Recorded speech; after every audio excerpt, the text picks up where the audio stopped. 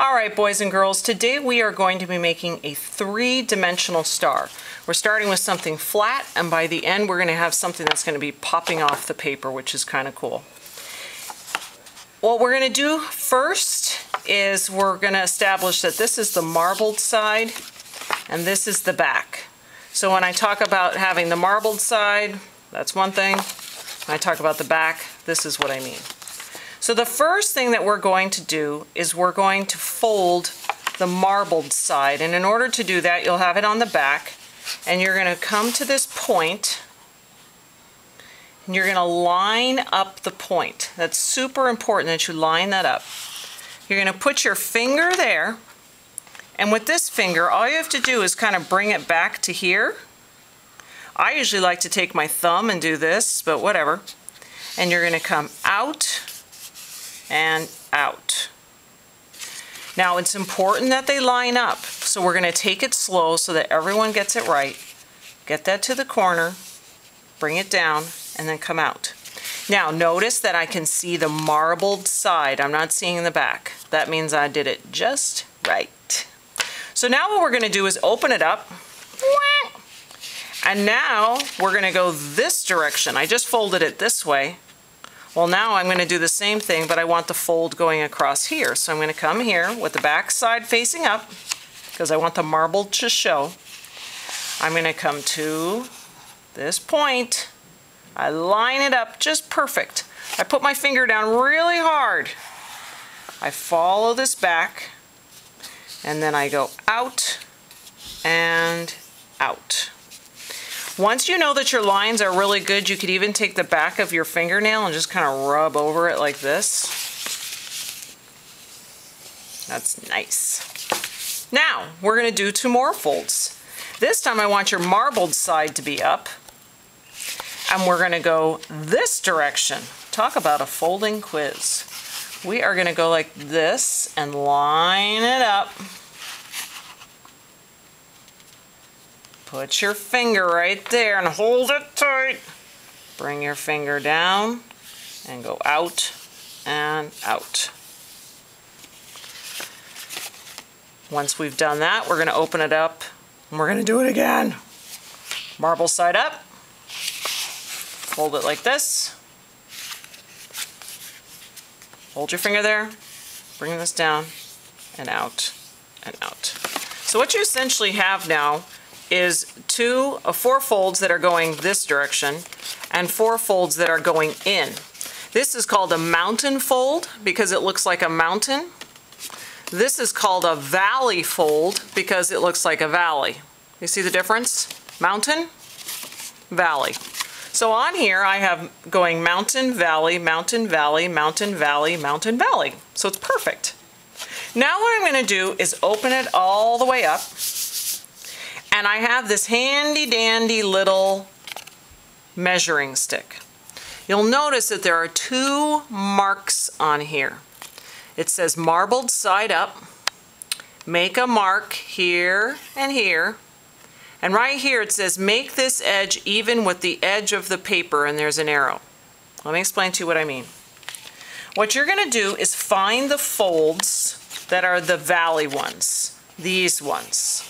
The ones that are kind of straight on here, not making an X like this, but making a plus. I'm going to come right to this fold right here. I'm going to line this up so the arrow is down here at the edge of the paper. And right on that little fold here, I'm going to make a mark here, right where that is, and I'm going to make a mark here. So can you see that? I made a mark here and here, right in the valley of my fold. Now I'm going to come over here. I'm going to line up my little ruler, and I'm going to make a mark here, and I'm going to make a mark here. So now I have two of my valleys marked. I'm going to come over here and do the same thing. Here we go. 3 valleys marked. Moving over here. Here we go. Mark number 1. Mark number 2. Now things are about to get exciting. You are going to take a scissor And right on the fold, you are going to cut up to the second mark. See how the scissors stops right there? Then you're going to come here and you're going to cut up to the second mark. Come here, cut up to the second mark. And last but not least, you are going to cut up to the second mark. Perfect. Now, you are about done, believe it or not. You have done some hard work and we are ready to move on. I want you to flip it over and I want you to look at what I have here on the back now. I have these cuts, and this is what is called a kite fold. A kite, you'll know, is kind of shaped like this. And so it kind of goes like that. What we're going to do is turn this into a kite, and I'm going to show you how. This little thing right here, I like usually to put my finger right here. We're going to take this and we're going to roll it over so that this edge is in line with the fold right here. So I'm going to go whack. So look at it again. I had it open like this. So here's where my cut is. And I'm going to go whack right there.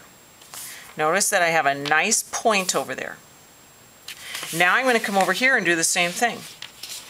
I'm going to bring it over. I can kind of like say, oh, I want to get that just right over there, and fold. So now, do you see why it's called a kite fold? Because it's like you have a little kite right here. So guess what? If you get this, you can rock and roll. You're going to come to the next one, fold it over here, and go like this. There's no good reason to rush on this, because if you rush, you're going to end up going like this. You're going to be like doing stuff like this, and you're going to be like, what?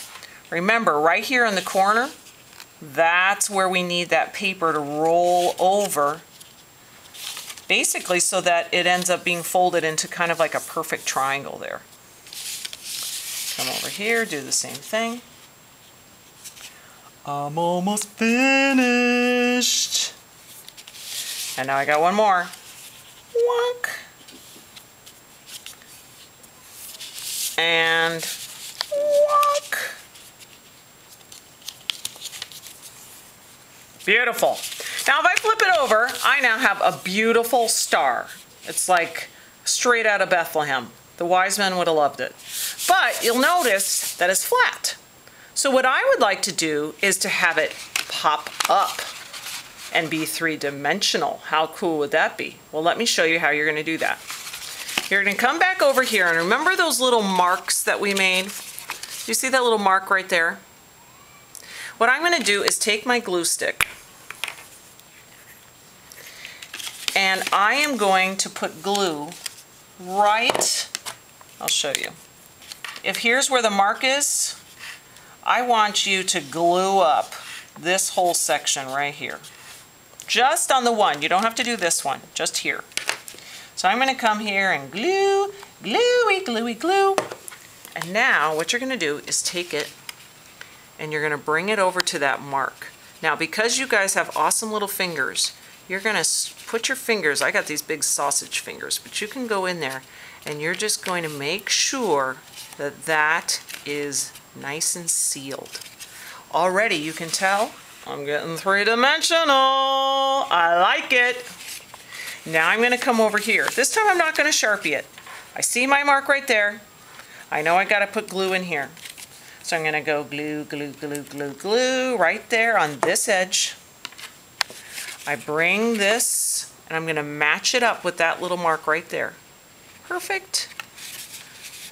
Little sausage fingers, here we go. Your cute little fingers are going to fit in there perfect. I got two done. Three-dimensional, I like it. Here we go, next one. Here's the mark. Wonka, wonka, wonka, wonka, wonka, wonka. Line it up. And gluey, gluey. That's what we like. Last one, right over here. Gluey, gluey. Come over here.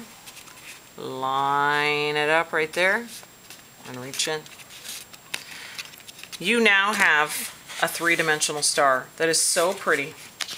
And so what everyone's going to end up doing is taking their pieces and making a beautiful piece of artwork. You're going to take the one piece that you glued and you're going to go along your edges here, like so. And we're going to glue that right in the center.